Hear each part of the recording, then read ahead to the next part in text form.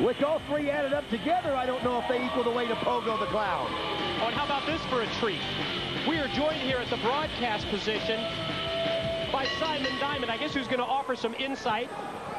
Mike, today in Don West, it is your privilege to be sitting at the same table as Simon Diamond.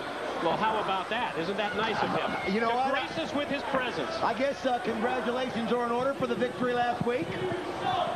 Let him get his headset in place. Don't rush the man. Are we set, Simon? I think we're ready. Then I know that Glenn GIlbertti is better than me. I know he's going to whoop me like the dog that I am, because Glenn GIlbertti is a boo, or whatever you will. Okay, I'm looking at Glenn GIlbertti. Well, Glenn GIlbertti trying to take a page out of the Dusty Rhodes playbook with the elbow drop. Oh, not too successfully, but Pogo the Clown answers with a front suplex. You know, Pogo the Clown has been wrestling for 9 years as a pro. Trained in Northern California with Michael Modest. Trained in New England with Killer Kowalski. He could be wrestling for 29 years. It's not going to help him, as you've just seen. Glenn GIlbertti, good night.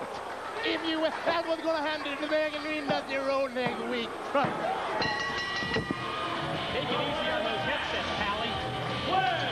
GIlbertti! Well, you can mock Dusty Rhodes. That's right. Verbally. And you can mock Dusty Rhodes. With this move as GIlbertti lays out Pogo with the cowbell. But it's this upcoming Wednesday, August the 27th, when GIlbertti has to face the wrath of the American Dream, Dusty Rhodes.